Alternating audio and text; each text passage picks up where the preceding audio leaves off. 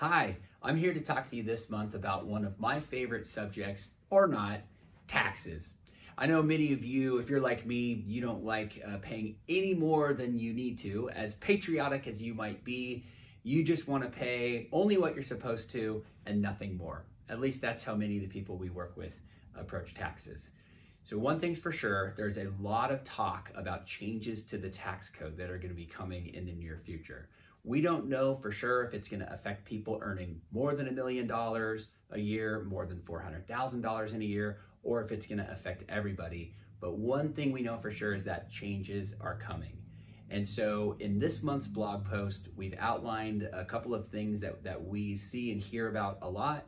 And we've also laid out a couple of strategies that you may want to be thinking about to keep that tax bill as low as possible.